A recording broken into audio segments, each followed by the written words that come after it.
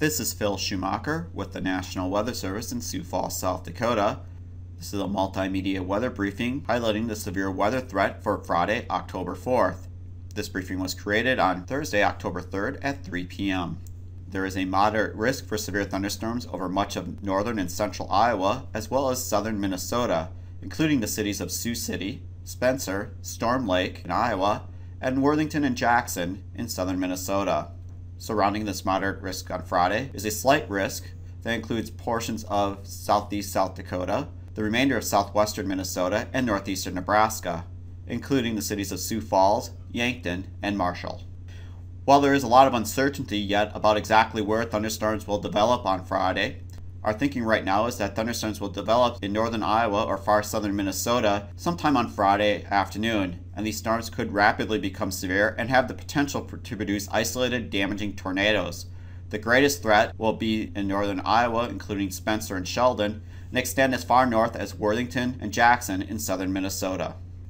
There's also the threat for very large hail on Friday afternoon and Friday evening with these thunderstorms as they develop during the afternoon. This threat will include cities such as Spencer, Yankton, Sioux Falls, Windham, Worthington, and Jackson. There is also a lesser threat for severe thunderstorms to the north and west of this area, including Marshall and Brookings. These storms would produce hail perhaps up to quarter size or 1 inch in diameter. In addition, there also could be hail up to quarter or half dollar size to the south of this area, including Sioux City and Storm Lake, Iowa. There is a threat for damaging winds up to 70 miles an hour late Friday afternoon and Friday evening for much of northwest Iowa, as well as extreme northeast Nebraska, including Sioux City and Spencer. These winds would primarily be a threat with a possible squall line that may develop along a cold front during the late afternoon and into the evening and move rapidly to the east.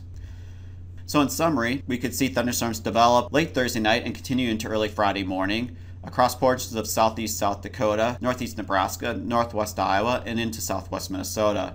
A few of these storms could produce hail up to 1 inch in diameter.